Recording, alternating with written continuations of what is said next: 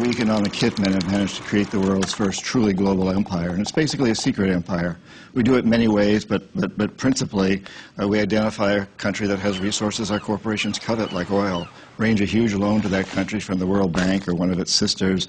The money never actually goes to the country. It goes to our own corporations to build big infrastructure projects in that country that help a few very wealthy people, but don't benefit the majority of the people who are too poor to buy electricity or have cars to drive on the highways, and yet they're left holding a huge debt that they can't repay. So we go back at some point and say, you know, you can't pay your debts. Give us a pound of flesh. Sell your oil real cheap to our oil companies. Vote with us on the next critical UN vote. Allow us to build a military base in your backyard.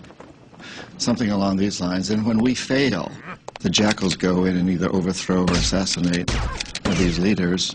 And if the jackals fail, as they did in Iraq, then we send in the military. I don't think the failure is capitalism. I think it's a specific kind of capitalism that we've developed. We've created what I consider a mutant, viral form of capitalism.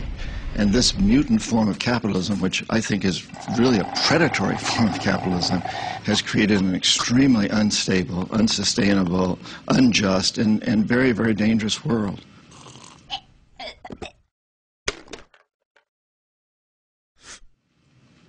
I've met a lot of terrorists. I've interviewed them for books. I've never met one who wanted to be a terrorist. They're desperate people. If we want to get rid of terrorism, we must get rid of the root causes, that cancer that is destroying our whole system. Because I think it's really important that we understand today we cannot have homeland security unless we understand that the whole planet